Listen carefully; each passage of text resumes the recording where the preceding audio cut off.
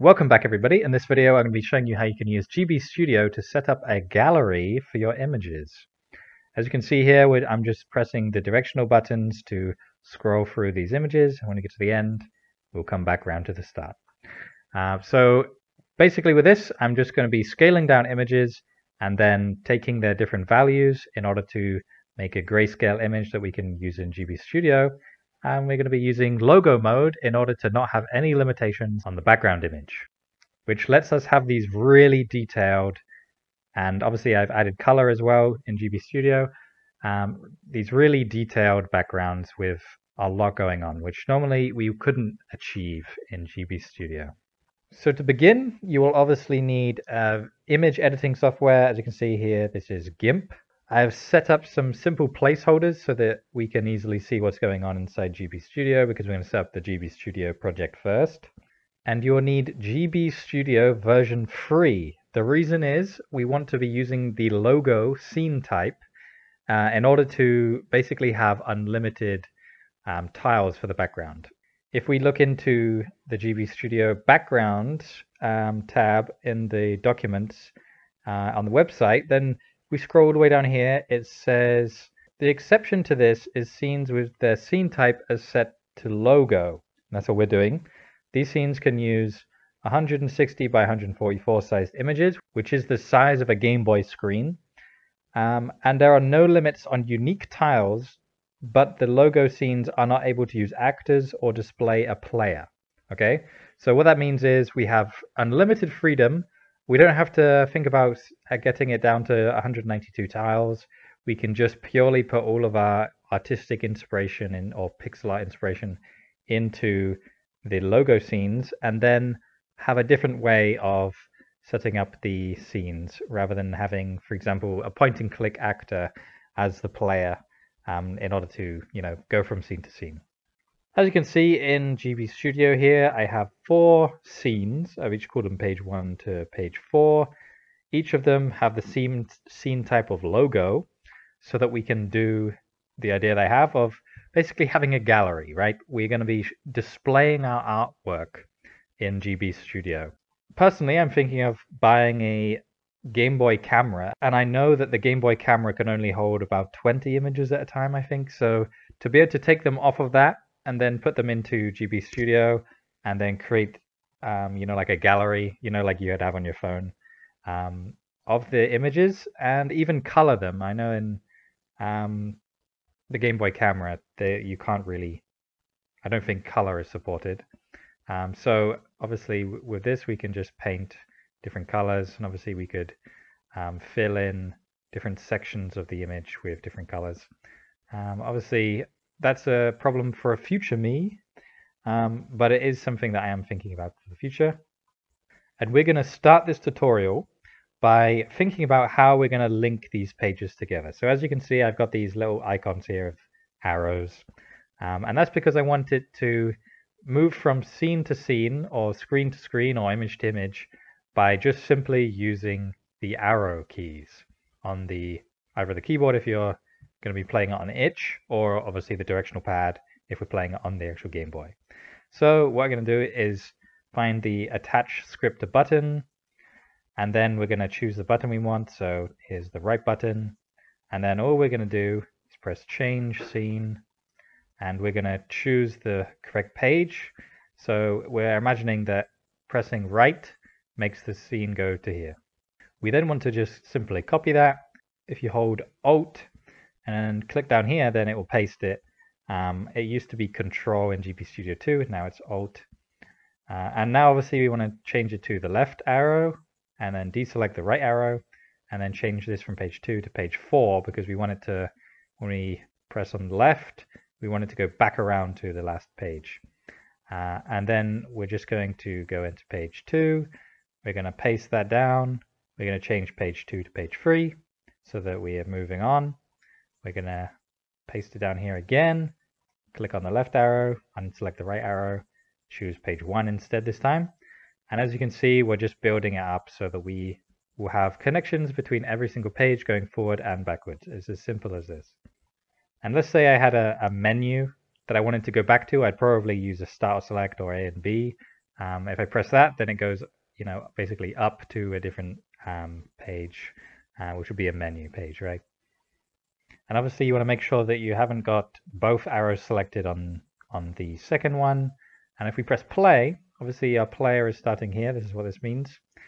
We could obviously move them to a different scene. And technically, we don't have a player. Like I said in the documents there, we don't actually have a player. We're not meant to be seeing a player, but the player, technically, the human being playing the game, will be viewing this scene to begin.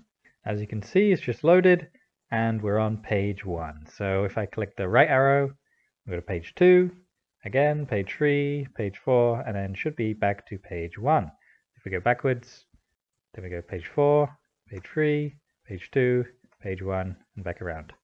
Fantastic. So that all is working perfectly. So what we want to do now is create artwork to go into this. What I wanted to do with you guys is basically just convert a high quality image into a Game Boy image, knowing that there isn't a limit on how many tiles we can have.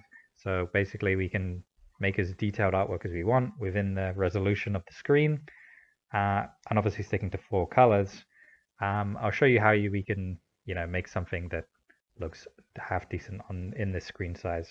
So I'm just looking at some famous landscape paintings. Obviously I'm gonna commit some copyright infringement right now by copying this. But if we copy this and taking it into GIMP, I'm just gonna paste it down. It's probably gonna be too big for the image size. So we're just gonna zoom out. And when I scale it down, you want to be looking at this interpolation. For example, text, it will blur if you scale up and down. So we might want to think about none or accept the fact it will blur and use that to our advantage. So I'm going to use, I think I'm actually going to use none so that the colors are basically intact, but you will want to experiment and I might regret this decision. So let's just have it in there. Perfect. So as you can see, we have something that resembles artwork. I'm just going to put it here. And some images may not work with this, right? But what we're going to do is we're going to obviously create a group for this and put it into the group. And I'm going to duplicate it so that we have multiple. And now we've got this image, I'm going to desaturate it. Because the Game Boy is working with 4 colors, we basically want to be working from white through grays to black, right? So I'm going to reduce the saturation to nothing. And then press OK. I'm then going to go back into colors and I'm going to go to brightness and contrast. And I basically want to create as high contrast as I can, as I kind of want to be creating a black and white section. And then what I want to do after that is create the grays in between. Then I know that there might be better ways of doing this. I might actually figure that out as I go right now. So arguably I want to create high contrast and then slowly take the colors from that. So let's think about this logically. First things first, I want to take the very brightest of pixels, right? So I'm going to think about where my brightness tolerance will be. I'm thinking here, as you can see, there is some detail in these objects here. I don't know, I'm not sure how much detail I want because I want to give it to the other 2 in between grays. So maybe let's just keep this to the highlights. So there we go. So I've just created the highlights, and if I click on the black, select by color, I'm just going to click the black, and then I'm going to delete it. We can now see that we have the very brightest of brights. So I'm now going to select those colors. I'm going to go to the very whitest color, and in the documentation, you can see that this is this color here, and you want to be using these 4 colors when you're making this as well. And with that color, I'm going to just make a huge brush size, and I'm just going to fill in that selection. And I'm going to hide that. I'm going to go back to the original, and I'm going to duplicate it again. And I'm now going to create the green color, not the dark green, the light green. And we're going to hopefully have a good layer of, 4 layers of brightest to just pure black, in which creates some detail and shows off this image.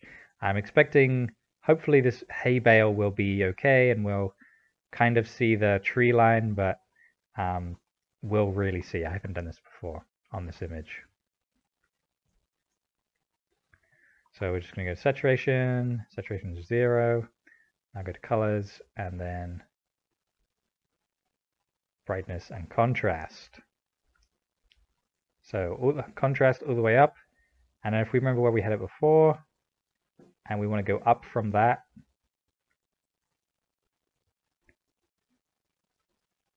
I think that looks good. And let's just think about where the dark green will be. I'm thinking the dark green will probably be there. And anything you see black will then be black. So maybe even less. Yeah, so if we think about where the whites were,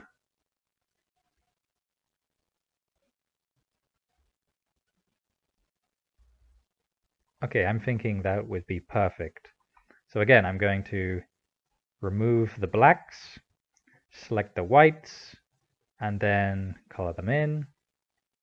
And if I hide everything else, we should begin to see how this is starting to work. So as you can see, the white is now on top of the green, and then in the next run, I will have the dark green and the pure blacks. So I'm just going to duplicate the original layer again. Going to make sure we see it. Go to colors, saturation, bring it to 0, colors, brightness, contrast, contrast all the way up, and then now we want the brightness so that we're creating the dark blacks and also the dark greens. Okay, so I'm thinking that would be perfect. We're having a very minimal amount of black here, which I think is good because it's a very bright painting. Okay, so now we can, actually what I'm going to do, yeah, I'm just going to select the blacks, paint them in with the GB Studio black. It doesn't really matter, it's basically the same anyway. Then the white, we're going to color in the dark green. And if I show these layers again, we now have something relating to the original image. If I put this up a layer, you can see, obviously when we scaled it down, it became very pixelated, and we have the same image, but now with 4 colors, and we got to control where the highlights were and where the shadows were. So if I export this, I'm going to hide page 1 and page whatever, and I'm also going to hide the arrows. And I'm going to just export it to the same name of the scene that I had before. This means that it will be in the same place, and I won't have to do anything in GB Studio. Yeah, let's replace it. Then as you can see, we now have this artwork sitting right here. And as you can see, the background, as I updated test 1, is right here. And the thumbnail looks great. I would argue maybe we need to change this to a green. We might want to create our own custom palette to make sure, we're doing the image justice. I really like this palette, so I think I'll leave it on that one. And then let's press play, and there we go. We have our artwork, which will display something similarly to this on the Game Boy screen. And if we go through our pages, we obviously still have page 1, page 4, whatever. And obviously this is page 1. So I'm just going to go away and I'm going to make page 2 to 4, similar to this, so that we have our own little gallery. So welcome back, everybody. As you can see, I've put in 4 different images, and I've also colored them very basically with the preset colors that GB Studio is giving me, so that we have the difference between the bushes and the sky and the water. And same here, I didn't do anything here, but I also added some red onto this field of hay here. And my hope is that it just looks a slightly bit more, more colorful. Basically, our human eye can differentiate things better with color, right? So let's have a look at it.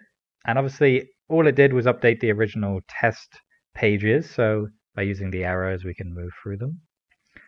And because it's pixel art, it might actually work best if you're, further away from the screen. Currently this is almost full screen, so it might not have the best effect if you're viewing this on a TV or something. But if you're, say, viewing on your phone, it might be a lot easier to see it. I might actually just do that now by shrinking it down.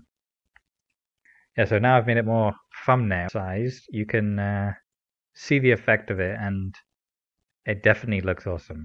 Like, it looks like we're looking at a painting, and obviously these are paintings. I stole them, yes. But I feel like if we were to take an actual photograph, we could make a very similar result by tweaking the values. When you do this yourself, maybe block off, for example, this line here, and do the sky and the background separately to the foreground and the focus. You can also see how, some lines disappear, but in painting this happens too, right? But what it means is it's harder to color it, so I didn't color this one. And this image was very colorful, and obviously when you take it down to black and white, it loses the color, obviously. But it does still stand up. Like, a great painting is great because of its contrast and its framing, right? So obviously I did have to crop it, and it was a rectangle and now it's a square, so we did lose some of the framing, but arguably it still stands up quite nicely. But yeah, I'll put my patrons up on the screen right now. Thank you so much to you guys are the best. Remember to like the video if you liked the video, subscribe if you haven't already. Leave a comment on what you thought of this one and what you want to see next, and please let me know if this was helpful, if you are now thinking about making artwork in GB Studio differently now that you know about the logo mode and about how we can transform images, paintings, anything into a Game Boy resolution, and even think about coloring them inside GB Studio. So on that note, thank you very much for watching.